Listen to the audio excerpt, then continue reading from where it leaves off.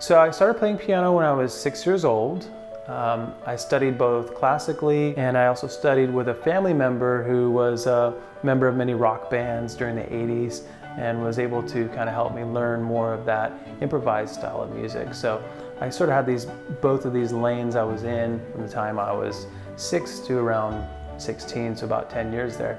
And when I was 19 years old, I was invited to attend Grammy Camp, and at Grammy Camp I got to play with Earth, Wind and Fire, some other famous bands and musicians, and I really got a hang of what I needed to do in the music industry itself, because there's so much beyond just playing the piano. So I was accepted into UCI in 2009. I had a scholarship and a grant from the California government, so together it was pretty much a full ride, which is great because I don't have any student debt. I studied under Kei Akagi, who was Miles Davis's last pianist in the early 90s. It was a great experience.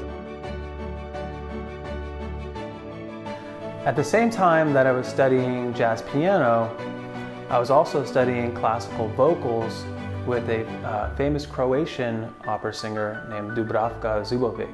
And I'll actually leave a link in the description below where you can watch her singing in Croatian television.